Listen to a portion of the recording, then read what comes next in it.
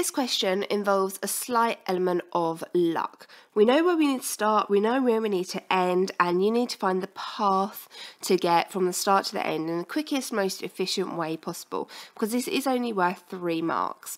However, if you go off down the wrong track, you could find yourself a little bit lost. So what we need to do is to basically try and make the start bit look a bit nicer. So 1 over 1 plus 1 over the square root of 2. To make this look a little bit nicer, I'm just going to times it by 1.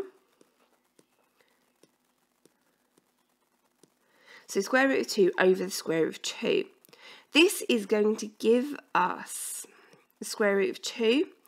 1 times the square root of 2 is the square root of 2. 1 times the square root of 2 is the square root of 2.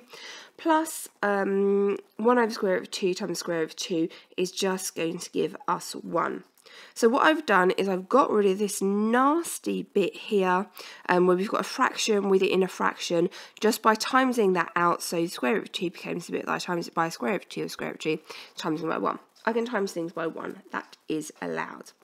Now what I have is another fraction. I want to get rid of this other fraction, and I have this on the bottom, so this is what I'm going to take to be 1 in my next round of multiplication. So square root of 2 over the square root of 2 plus 1 times, and this bit is the bit that I'm going to make my 1 fraction, except I'm going to switch it around because we can look back here and see that I've got a negative sign up here. So I somehow need to get a negative square root. So I'm going to times that by square root of 2 minus 1 over the square root of 2 minus 1. And this is going to give me 2, square root of 2 times the square root of 2 is going to be 2. Square root of 2 minus 1 is going to be minus the square root of 2. Over square root of 2 times the square root of 2 is going to give us 2. 1 times minus 1 is going to give us minus 1. Now 2 times minus 1, we can cancel this down, so we have 2 minus the square root of 2. 2 times 1 equals 1.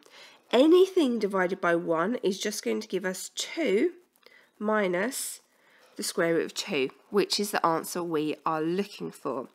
Now, this question, like I said, involves an element of luck, and the only way you can start to recognise patterns and make yourself be luckier is by practicing loads and loads and loads of these questions.